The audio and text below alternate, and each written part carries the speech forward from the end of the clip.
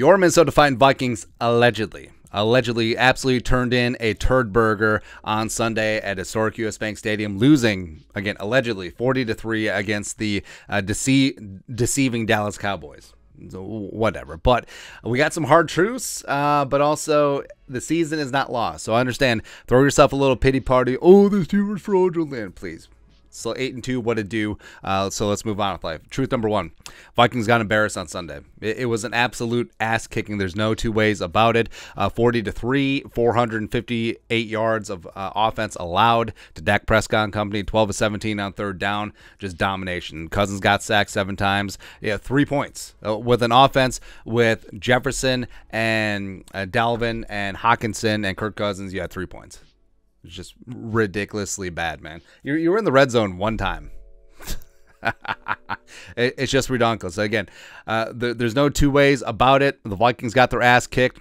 It just sort of is what it is. Truth number two: Kevin O'Connell failed his team on Sunday, and he admitted it. He admitted that he did not do his best coaching job both in-game and leading up to it, because we warned this team that after the big-time emotional win against Buffalo, putting the game chains on Patrick Peterson, winning in overtime, dramatic fashion, all that stuff, it was going to catch up to you at some point. And the Vikings came back home against the Dallas Cowboys. Vegas is always right. They made the Cowboys favorites on the road, even though the Cowboys just got embarrassed by blowing a lead against the Packers. And Kevin O'Connell, he didn't get his team in the right frame of mind. It was clear that they were sort of sleepwalking through that first half, and then they quit, and then they got lethargic, and there was just no juice. There was no energy. There was an emotional hangover, a la Minneapolis Miracle into 38-7, and you can't have that, because not every game is going to be a blowout, whether a win or a loss, right? So there are going to be times where you win close at the end. You have to compartmentalize, and you have to move on to the next game, because when you're getting your ass kicked in the next game, you can't be like, hey, remember last week? That was really cool, especially not in the playoffs, where it's a one-game season. You literally cannot have that. So I think this could serve as a good lesson going forward, where and now we're going to see what kind of coach Kevin O'Connell is. And we'll get to that in a sec. Truth number three: the season's not over. The Vikings are indeed 8-2, which is the second best record in the National Football League, and then they just had a 7-game winning streak, which is pretty good. So the Vikings, that's the wrong one. Ooh, nailed it. Vikings are currently still the 2 seed in the NFC, a 2-game lead over the 3 seed Seattle Seahawks as of right now, and they're sitting pretty. And we said this in the recap video. So if you're a fan before the season, Kevin O'Connell and Kwesi come in, all that stuff, and after week 11, we were going to tell you that the Vikings would be 8-2. They would have a nearly insurmountable lead in the NFC North Division. Lots of Vikings fans would have traded like body parts, digits, left versions of body parts for this situation. I understand. Oh, they just got exposed. Whatever. It's one game, still counts the same in the win-loss column, so I am not sweating it at all. This is still a good football team that just got a wake-up call, and now they're pissed, and also they still have 4 other next 5 games at home, so it's setting up to be a pretty good situation for the Vikings. Next up, truth number 4. Now we'll see how well Kevin O'Connell coaches, because it's very easy to be front-running. When your team is going out and winning these one-score games in dramatic fashion, it's very easy to be the cheerleader, the rah-rah, sis, boom, bah. And when the team is up, Kevin O'Connell, he could have done a better job bringing them back down to earth, especially after that Bills game. But now that they're down in the dumps, we get to see the other side of the coin. What kind of coach is he picking his team up by their bootstraps after they just got embarrassed? Now, I mean, if this team has pride and character, it shouldn't take much. I mean, as a grown-ass man in a sport, getting embarrassed on national television, that shouldn't be your bag. So the Patriots should be in for an ass-kicking of their own on Thursday night, hopefully. Next up, truth number 5. The offensive line needs to step the F up. They do. Where I don't care that Darisaw is out. I don't care that Ezra missed some time either. It's, next man up mentality. I mean, Blake Brandel played pretty well against the Bills, and then it all fell apart against the Cowboys. And, I mean, the Cowboys, I mean, respect. Michael Parsons is one of the best edge rushers in the game, and their pass rush as a whole, it's above average. Like, it's not elite. Like, it's not even on the Washington level, but they tore the Vikings' ass up. They absolutely got after it, man. And DQ wasn't even putting out anything fancy. It was 4-man rushes on 5. Now, that could be a problem in itself, where Kevin O'Connell's play calling needs to help them out. Maybe adding the tight end, having a running back stay in, but they're just completely getting obliterated. And guys need to step up. Kirk was sacked a career-high 7 times. Unacceptable. And the way that Kirk Cousins has been battered around this season, looking at the Bills game, looking at the Washington game, it's amazing that he's still doing what he's doing. So the offensive line, even though it has greatly improved, this still has to get better. I mean, this still has a chance to be a special season, but it all starts and ends with the offensive line. Next up, truth number 7. Diesel Dalvin Tomlinson needs to get back. Right, so I understand he's been having that calf injury since the Arizona game, and they want him 100% before he gets back. But I mean, James Lynch has had his moments. Kyrus Tonga has had his moments. Ross Blacklock has had his moments. But Diesel Dalvin is one of the best 5 techs in the league. Like, he plugs up the run.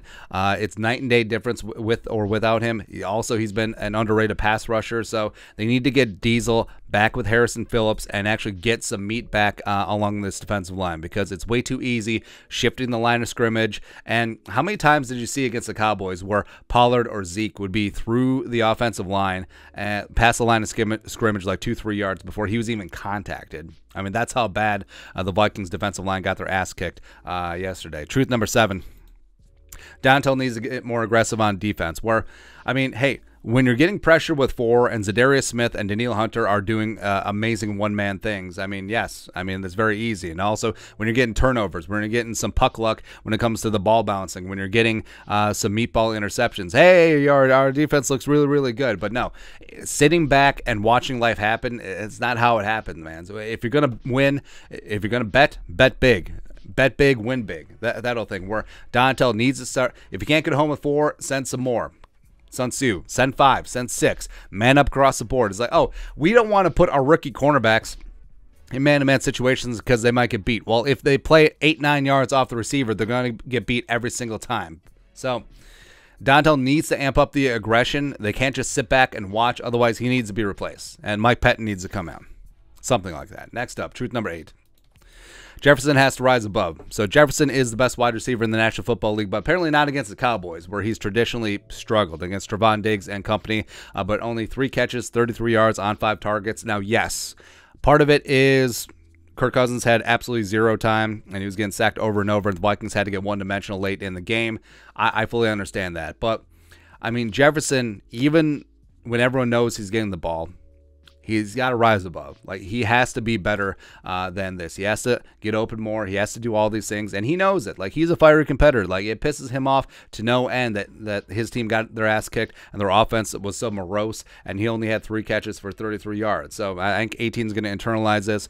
And, I mean, the Patriots have a damn good defense in their own right, but I think that he could potentially take it to Belichick, Jack Jones, and company. Next up, truth number 9.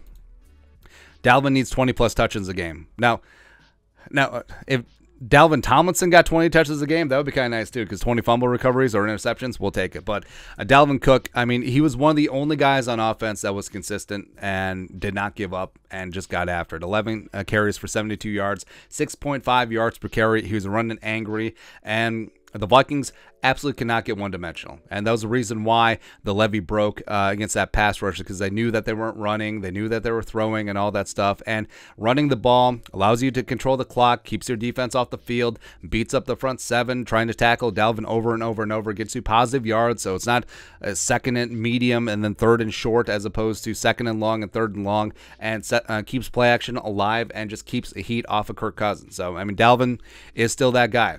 And if the Vikings offense is going to do anything significant down the rest of the season and the playoffs, number 4 needs to be touching the ball.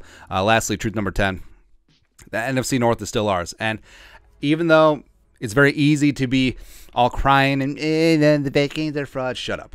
Shut your face. Vikings still have a 4-game lead in the NFC North, ahead of the Lions, by the way, and also a game in hand against Detroit, Packers, and the Bears. Those are the only 3 remaining road games for the Vikings also. And the slate, I mean, it still stacks up favorably, because even though the Patriots, tough, the Jets' defense is tough, Colts, showing some flashes. Giants are still tough, even though they lost the Lions. Vikings still have 4 to 5 games of the upcoming schedule at home, and then they only travel in division, so it's not even that long a trip. So the Vikings, these last 7 games, I mean, still have a chance to make some noise. I mean, they still have a chance to finish strong. They still have a chance to secure that 2 seed, maybe even that 1 seed if Philadelphia slips up a time or two. Because Philly still has to play the Cowboys, and they still have to play the Giants twice, and the Giants are not as bad as they showed against Detroit on Sunday. So even though I get it, Sunday was not fun.